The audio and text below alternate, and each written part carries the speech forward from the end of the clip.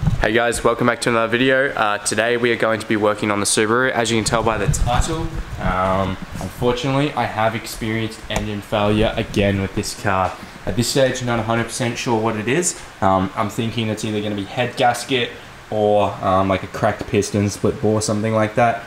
Got extreme pressure in the crankcase to the point where oil is coming out of my catch can hose here, or my catch can breather, and the hoses are being blown off by the pressure.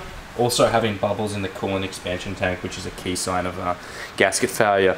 Either way, engine's got to come out, strip down and diagnose.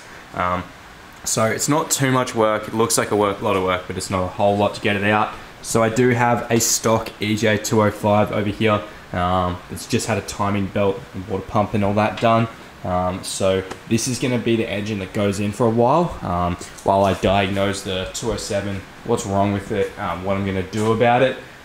So whether I'm going to go with another 207, maybe a built engine, not 100% sure. Car was running about 22 psi at the time that it failed. Had been up to about 25 at some stages before that. Either way, got our work cut out. For now, what I'm going to be doing, get the car up on some ramps so there's just a little bit of work movement under the car. Don't need a whole lot, just enough so that you can still easily work on it, but quickly reach around underneath. And we'll get everything off the top. So mainly, it'll start with removing the catch can, removing the intake side of things, getting the cooling system out, battery obviously all disconnected, getting the parts on the front here removed. So I'll just go bit by bit, couple time lapses, and show you guys what I'm doing. Okay, so I have the radiator system out of the front here, and most of the intercooler pipes off the top of the car. I just need to get this one off down the side here. But as you can see, once you get the radiator out, you get a lot more room, and the battery, so once that stuff's out, there's a lot more room to work. It's pretty basic actually.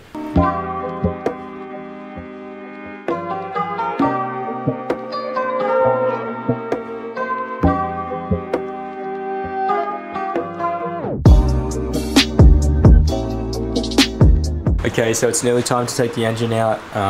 I've got all the accessories off. Okay, so it's nearly time to take the engine out. I've got all the accessories off the front, the alternator pad, steering neck on, all gone.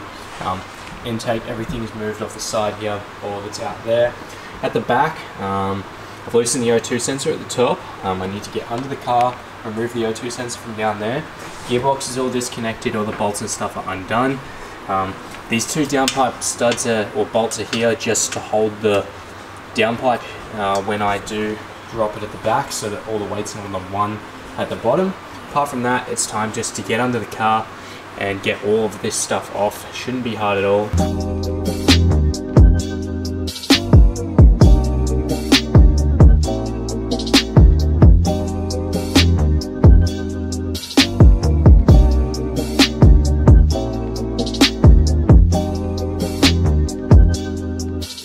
Okay, so my camera up flat, I've just given it a quick charge, but the engine's out, as you saw from those little clips. I've now stripped most of the engine down, most of the accessories are all off. I've got my intake manifold over there. I'm going to give it a quick touch up with some paint, but most of the stuff's off here. I'm now going to cross on this block and just putting bolts in the holes where I can, and I'm going to tape up everything and give it a good clean, make sure it's all nice and clean before I do anything. So I use some petrol, brake cleaner, degreaser, that kind of thing, air gun, that stuff. First and most important key though is making sure everything important, all these sensor ports, everything just all blocked off. So I'm just going through that process now, getting it ready to be transferred over. Okay, so I've got the engine over here away from kind of the old engine. Giving it a quick spray down with some degreaser to clean it up, and then I'll be using some fuel, maybe brake cleaner. As always, I've blocked off everything, so I'll just be using this, some fuel, a little agitation brush, and then blowing it out with the air compressor. Okay, so as you can see, engine is nice and clean now. It's still got a bit of dirt and stuff here or there, but it's going to do me for now. It doesn't have to be anything amazing, as this engine isn't staying in there long. Next, I'm probably going to clean up TGV mounting points here, but apart from that, it's mainly just going to move the sensors over, all that kind of stuff. I do want to paint the manifold, and my TGV deletes are over there as well. I want to give them a paint, get the engine bay looking a bit nicer this round. but mainly it's just some fabrication work I need done. So I'm going to get a V-band welded on this 3-bolt flange that always blows out. Apart from that, should be good. So I'll probably leave that video here now, guys. Might keep pulling this apart, not too sure, but for now that's kind of going to be it. Next video will be getting this block ready.